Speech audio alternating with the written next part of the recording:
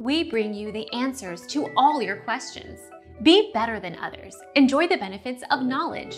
Accept the answers from us. Step 2. Navigate to the System menu, the gear on the far right, and select Settings. Step 3. Select System, then Console Info.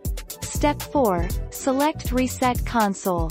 At this point, you have the option to either reset and remove everything or reset and keep my games and apps, or cancel and back out if you aren't ready.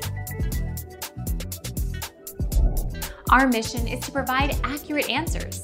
We think without knowledge, it is impossible to live a balanced life. Be competent, be skillful.